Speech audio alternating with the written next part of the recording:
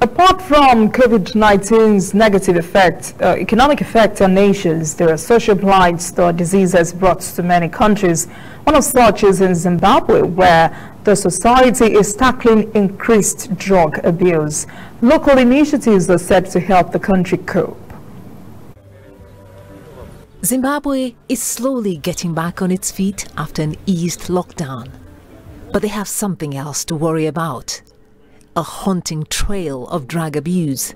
40-year-old Tabeth Moyera is a recovering addict. I started drug abuse when I was just 16 years old. As a result of that, I ended up taking part in commercial sex work. From the money I got, I would channel it towards buying more drugs and alcohol. With an addiction once high, I would also end up being violent.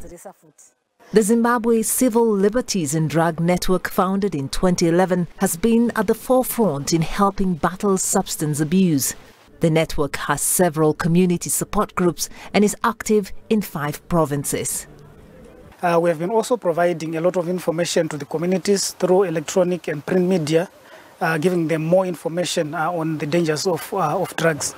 We have been also supporting the meetings of people who use drugs in the communities, and what these people do is they run some drug use prevention programs.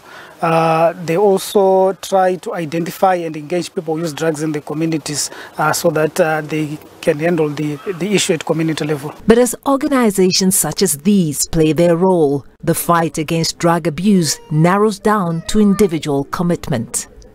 Even after suffering from the impact of drug addiction, a person can change for the better. Upon fully devoting to positive thoughts and deep reflection, my life bears testimony to that. Moyera is determined to change her life for the better despite the challenges. To support this, the government launched the Zimbabwe Drug Master Plan in 2020 as a roadmap for the implementation of treatment and rehabilitation.